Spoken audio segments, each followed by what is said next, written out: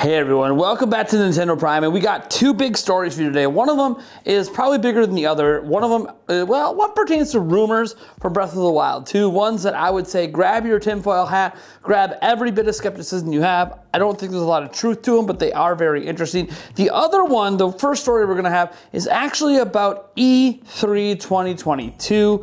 It looks like it's happening, folks, and I can't wait for it. And you know what that means at this channel. We'll talk about it here in a moment. First, I gotta remind you, we are giving away a Nintendo Switch OLED, a PlayStation 5, or an Xbox Series X to one lucky winner. To enter, all you have to do is head to the gleam.io link down in the description or the pinned comment. We'll announce the winner, I believe, April 1st. You're in a live stream, although you don't have to be at that live stream to win. We might have other giveaways that you have to be live for, but the big one here, I'll end up emailing the winner. All right, that being said, let's get into our first story, and it comes from Tom Henderson. Now, you might go, who the hell is Tom Henderson? Why should I care? Well, he's a video game journalist, a freelance journalist who writes news and articles for Video Games Chronicle, IGN, DualShockers, and other outlets. And he put out a tweet today that I have since been able to independently verify. However, I cannot actually read the thing. Let me explain. Here's what his tweet says.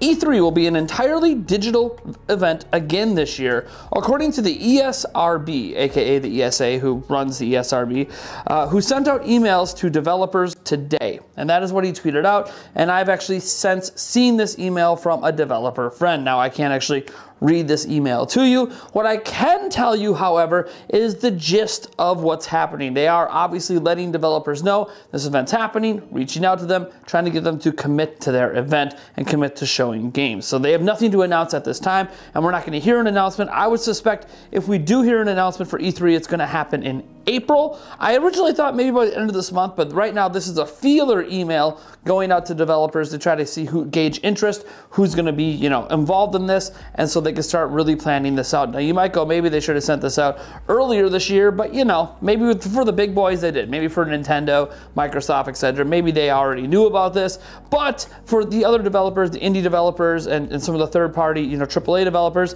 they're just finding out now, and obviously get to decide if they want to participate. So yeah, it does look like E3 is going to be back this year, along with obviously Summer Game Fest, which has already been confirmed by Jeff Keighley to be coming back as well. What does that mean for us? Well, you guys know, or maybe you don't because you're a new subscriber. Thank you so much, by the way. If this is the first video you've ever seen, drop a like and hit the subscribe button.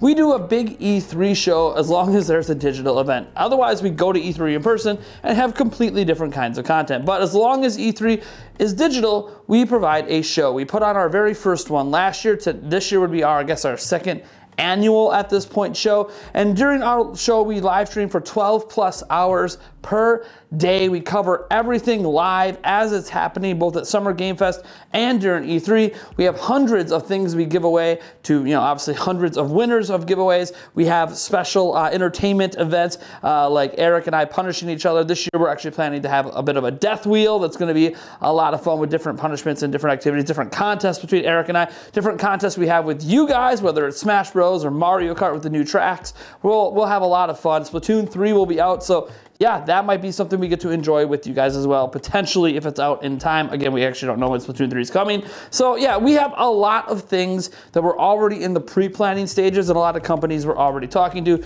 A majority of what happens during E3 actually comes out of our own pockets. The prizes, all the sets, and all the costumes, and any other crazy stuff we do. We plan to bring on even more special guests. Last year, we had the Young Cavs and Andres Restart on. This year, we're actually planning to up the game and not only bring back maybe those people. We got to reach out to the Young Cavs. They've been a little bit inactive lately, but we want to bring in a bunch of other Nintendo content creators and other people interested in other parts of the industry. Like when we're going to bring in and talk about, Square Enix potentially having a show, we're going to want to bring in someone who actually covers and is considered an expert in the field of Square Enix. So I'm really, really excited for what we are working on right now because we have much longer to plan for this now than we did last year. So the show should be bigger and better than ever. Our set is largely not going to change over what we just built now, but that doesn't mean we're not going to, have some goodies and bonus things happening on the set. Now, I hope to see you guys all there. And speaking of E3, if it is happening, I presume Nintendo will be there, and that's when the next Nintendo Direct will drop. And because of that, that's when we might actually hear about Breath of the Wild 2. Now, I'm talking about this mostly because any excuse to talk about Breath of the Wild 2 is great. What we're about to get into are rumors. I would say they're likely fake, and you'll see why.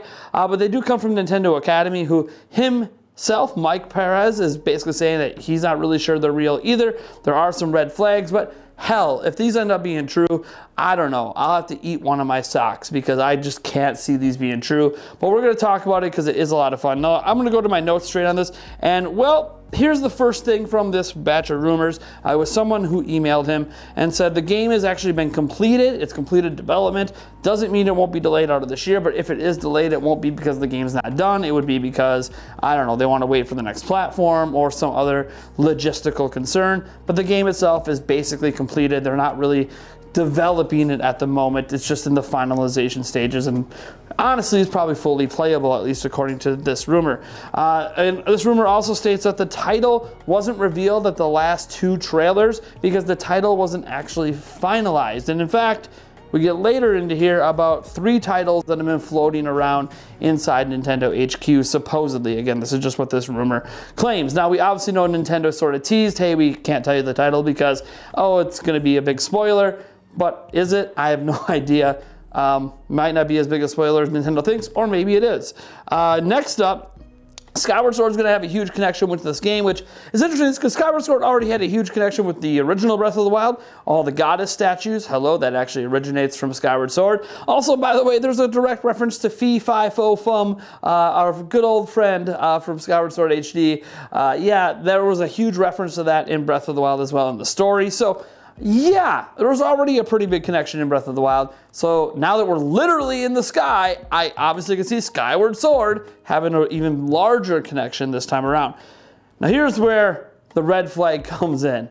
Before we even get to the potential titles, this is maybe the reddest of red flags. And this is what lets me know this probably came from a fan who has never even played Skyward Sword. So, Ganondorf is apparently obviously in this game, but going to be a puppet. Okay.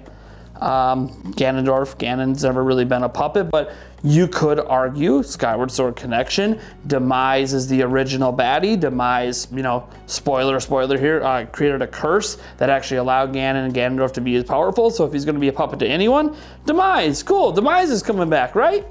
And while this rumor states he's actually a puppet to Girahim, who Girahim was a puppet himself in Skyward Sword and is literally just a sword.